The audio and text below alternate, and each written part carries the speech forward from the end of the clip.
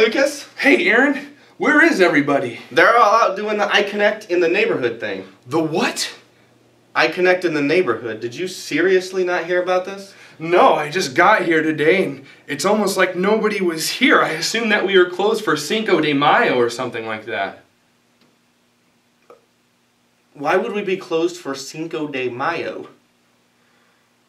Well, if we're not closed, then where is everybody? Lucas, they're all out in the neighborhood. We've got families delivering gifts to homes. There's people cleaning up the park. And there's a few people hanging around in the sanctuary just praying for God to move in the lives of the people who live closest to our buildings. Huh. So did we adopt a cul-de-sac or something like that? Something like that. We're actually trying to get to 670 homes today. I'm sorry, I thought you said 670 homes. I did.